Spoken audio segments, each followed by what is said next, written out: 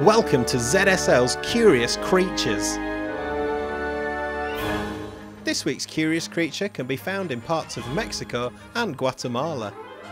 This fearsome looking creature is the venomous beaded lizard, which lives in tropical deciduous forests and thorn scrub forest and can grow to up to 90 centimetres in length.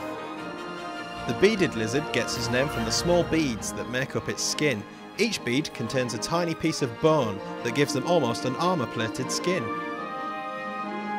The forked tongue of the beaded lizard is used to smell. It sticks its tongue out to gather scents and touches it to the opening of a special organ when the tongue is retracted.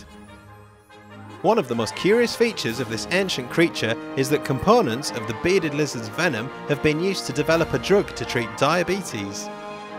During the breeding seasons, male beaded lizards engage in ritualised combat to determine which lizard is stronger. The wrestling bouts can last several hours. In the wild, beaded lizards eat rodents, birds and the eggs of other reptiles. They have venom glands in their lower mouth which are linked to their grooved teeth. When they bite, they chew their prey to knead the venom into the wounds.